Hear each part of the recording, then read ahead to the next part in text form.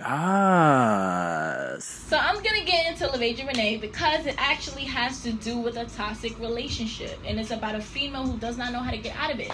Now, this is not technically an Ask LovasiaRenee. It was simple conversation through a friend. And I just thought to bring it to light and understanding as well as I want people who is watching this or going to watch this to put some positive comments under this post to this young lady because this is something she is still going through.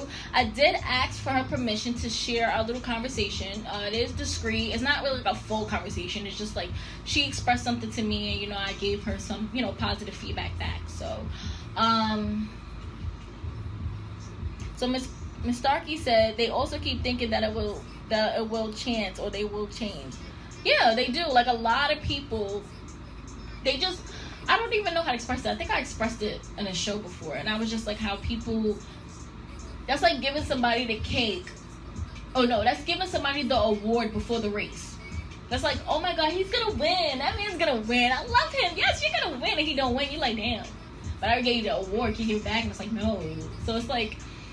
I don't know, it's like people expect so much of a person and when they don't fulfill that, it's like they're upset. But it's just, again, it's like, I don't know. I mean, it's toxic. It's toxic in more than one way. It's not toxic just off the belief or faith that you have in that person. It could be toxic, and some people like toxic. Like, some people like it. Some people become accustomed, and that became a norm to them being in a toxic relationship. Like, arguing with their significant other every day became a comfort for them. Like, it's like raising a child. Can you emphasize on that? How is a toxic relationship like raising a child? Miss Darky. Yeah, how is that like raising a child? That's an interesting comparison. Can you explain that more? But yeah, it's like, I don't know, like some people become so, they feel like it's just gonna get better, and they become like so like used to being in a toxic situation. Like I know I'm rambling, but I know y'all get what I'm saying, and I'm not alone as to what I'm saying, because some people just get so used to it, it becomes a norm for them. It's like arguing is a norm, it's just cursing each other out, being disrespectful to each other, even putting hands, mentally, verbally, emotionally abusing each other. It just becomes a norm. Like, it becomes something that you expect when you get home, or you expect after you tell this person something. Excuse me. She said, bad behavior, no consequence. That is a nice comparison. Raising a child, bad behavior, no consequences, like a toxic relationship. Yeah, it is, because after a while, I feel like, especially these new day and age parents, they just be like over it. Like, JoJo, stop doing that, JoJo. I told you stop doing that, JoJo. You know whatever, JoJo. I don't want to say anything to you. I'm just over it. Cause I told you once, you little badass. And then that's little badass. Like, the reason why JoJo's bad, man, because you gave up. Like, you don't even care. He knew to do 3 times, and you would have just let it go. Like, I'm gonna do this 3 times. She ain't gonna say nothing to me after that. Like, so I do agree with that. It is kind of like that is comparison to toxic relationship. It is. So I do want to get into the last 10 minutes of Ask LovasiaRenee. So back to the week before last show, where I was talking about domestic violence, which is the show before that, which I stated early in the show. I promoted my show via Instagram, and I remember her DMing me and stating that she couldn't wait to view the show because that was something she was currently dealing with herself. And I took a screenshot of the conversation, and I'm going to read it. I'm not going to read it verbatim, but I'm going to, just mention the few trigger pieces that just is supposed to give you the green light, and, like, excuse my language, but to get the fuck about that situation. You feel me? Okay. Let's get into it. All right. So, where is it? Oh, here it is. Give me 2 seconds. I'ma read this conversation like tomorrow. Ooh. I got bars, y'all. But I might mixtape my EP coming out tomorrow. So basically, she wrote me, and I was basically like saying, you can anonymously tell your story, and just get some insight and points from other people's perspective, but not them knowing it's you. Because that's what LovasiaRenee is for. It's for people to voice, what they go through, and just to find some answers, of their situation, some closure, some understanding, So she wrote me back. She said, I'm not going to lie. I just had a fight with the guy on Tuesday. He got her locked up.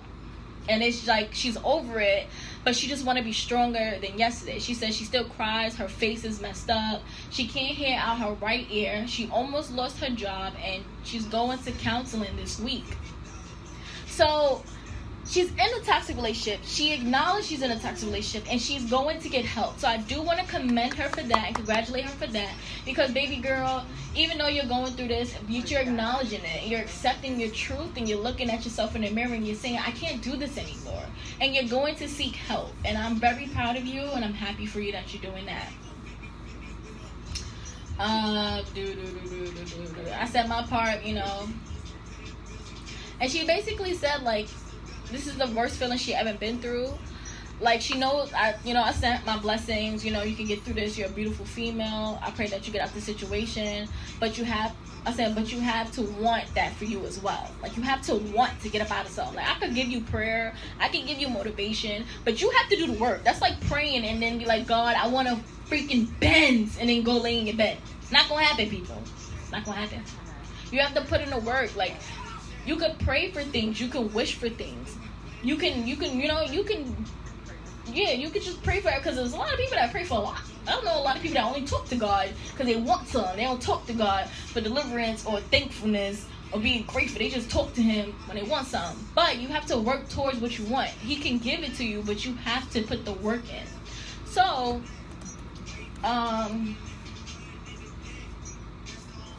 she's saying basically they can't talk to each other, but she thank God that she has her life and she still has her job, because getting beat on is serious.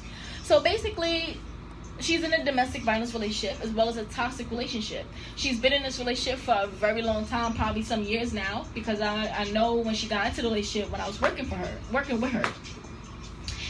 And she's at a point, guys, where she wants to get out of this toxic relationship. She knows she's in a toxic relationship. She knows it's unhealthy for her. She knows this is something she doesn't want to be in, and she's looking to get help. And I just pray that this time she's serious, because I do remember speaking to her about it before, and she said the same thing and found herself in the same situation. But like I said, toxic relationships is like a drug. It's like saying you're gonna get off dope, and then, you know, you're clean for like a day or two, threw up, did all that hard work to get out of it, but then you find yourself shooting it up. You know, it's like you go halfway because of just fear. And people, when I mean facing your fears is the best thing. I'm having a seminar in July. When I mean I am terrified to talk to people face to face, like, y'all through my phone. I don't see none of y'all people. I just see y'all names. So this is the most easiest thing. The only other people is John... I'm going to call you Coco Chanel. Cool Shells and Cece, who's over here bumping. But yeah, like, I know these people, like, I can talk to them like I can talk to them like this with the camera off. But I'm facing my fears, and face your fears. You will never know what's on the other side of the door. What I mean to tell you, by you doing something that is scary to you, you get uncomfortable to be comfortable, people. I'm having a seminar in July. I'm going to be talking to people. Some people I don't know, some people I may know. And when I mean I'll be scared walking on that stage, and I'm going to tell you I'm scared. I'm going to tell you I'm nervous. I'm going to tell you it's my first time. But the thing is, I'm facing my fears. And when it comes to toxic relationship, people, you have to face your fears to get out of it. If you want to see something different in your life, if you want to be happy, if you're tired of feeling empty, if you're tired of feeling unhappy, if you're tired of going through a cycle of just misery. And that's all it is. It's just misery. It's like an excuse for being miserable. And you have to sit down with yourself and be like, is this what I want to do for the rest of my life? Do I want to sit with this guy, this girl, and constantly go back and forth? Do I want my kids to unconsciously, subconsciously, develop this cycle, develop this behavior of being in a toxic relationship? Hello, Mo Collins. So, guys, just sit with yourself for a minute. Don't be afraid to be alone, because sometimes you can have the best conversations with yourself. I do on a daily basis. I'm my favorite person to talk to, because I know I talk to myself all the time. And it's crazy because some of the advice I give y'all, I use for myself. Because, like I stated, we all gonna learn, grow together. I'm not perfect. At 23, I'm now learning to live my truth. And it ain't easy, but I'm ready for the bumpy rides, guys. I am ready for the bumpy rides. And you should be too. Don't be afraid to love you. Don't be afraid to know you. Don't be afraid to make yourself happy. Don't be afraid to be selfish, because in a world where you lived one life. When you die, there's never going to be another you. Always remember that. So while you're in this situation that you're in, look at yourself and be like, is this something I want to deal with? Like, if I die tomorrow, can I say that I was satisfied with the situation I was in and the life I lived? And if your answer is no, then whatever you're doing, you got to get up out of it. You got to change your life. You got to do what's pleasing to your soul, because if you don't, you're going to regret it when you're 55 and looking back at your life and looking at what you could have been, where you could have been, who you could have been with, and all you did was sit back and make excuses because you were scared. When all you had to do was take that one step. And you don't got to be alone. Reach out. You don't ever have to be alone. Hi Dee Dee and Nina. Big deal. Hi. So, have a problem you want to talk about, but you don't want to go to your family or friends in fear of being judged? Do you have a story that needs to be heard, yet you're afraid to share it? Well, nothing to fear. LovasiaRenee is here. Send an email to WashingtonLavasia1@gmail.com. Also, you can send me a Facebook message, or you can DM me on Instagram at LovasiaRenee, and I can answer your problems while keeping your identity safe and sound. Shout outs to the ladies who did contact me. I appreciate the support. I pray my advice helped all of you brave young ladies. Also, be on the lookout for my seminar, which will be happening in July, people. Yes, I said July. Location, Staten Island, of course. I have some great speakers lined up, including myself, so make sure you are alert for that. Send me music, people. WashingtonLavasia1@gmail.com. Did I say that right? .com. I'm by myself. I think should I get like a part-time co-host? I don't know. Don't take that wrong with it. Like, oh, she looking for a part. No, I'm considering that. I'm considering a part-time co-host because I don't know. I like listening to myself, but I don't know if I can get like another personality or something every other week. Not every week, every other week. You know. Have a guest co-host. Yeah, I'm having a guest this Friday coming up. I have a guest coming. Y'all ain't gonna know who he is. Oh, I said who he is. That's so discreet, right? Know who he is. But that's mad discreet. Like y'all know it's a guy. Like, but anyway.